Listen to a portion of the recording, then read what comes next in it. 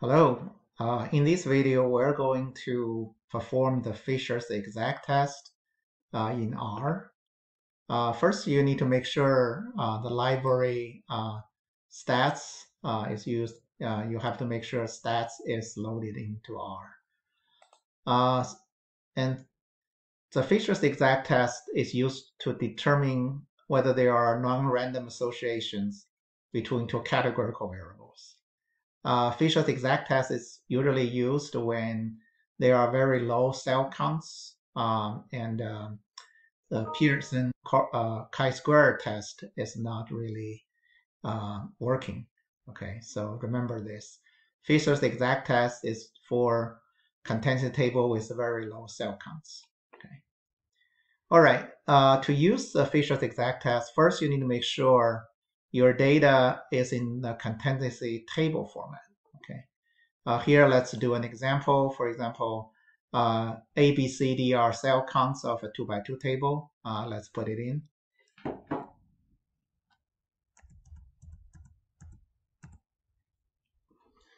Now you have a 2x2 table here, and then the next step is really we want to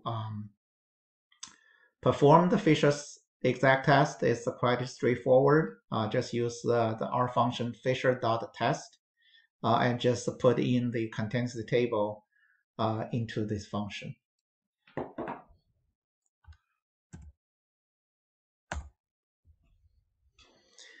You can see here the outputs for the Fisher exact test. It tells you the p-value is 0.06, just a little bit over 0.05. So you may say at level of significance 0.05, the two categorical variables are not associated.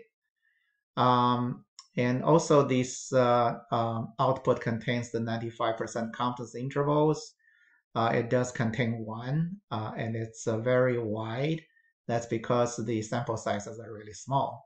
Okay, and there's also the odds ratio estimate. Okay, so if you're really interested in learning about the structure of this object, let's see it.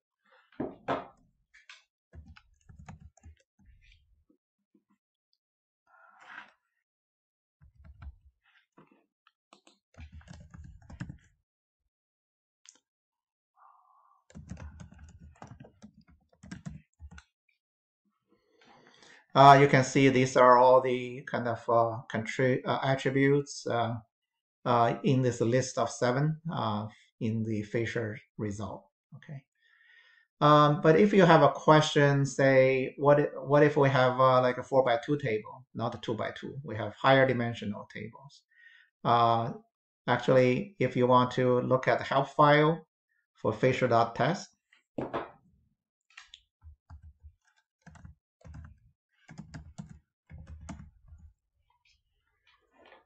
you can see actually here it has a hybrid and it has simulate p-value. The hybrid is a logical only used for larger than 2x2 tables. And then the simulate p-value is a logical. That's it tells you the p-value was computed by Monte Carlo simulation. Okay, so if you're interested in doing that, let's do an example here.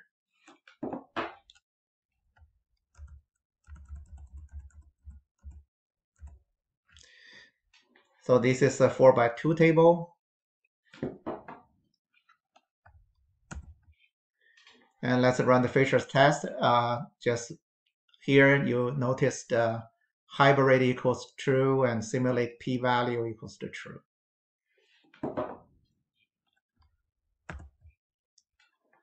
And the output is relatively simple. It just tells you a p-value and tell you the alternative is two-sided.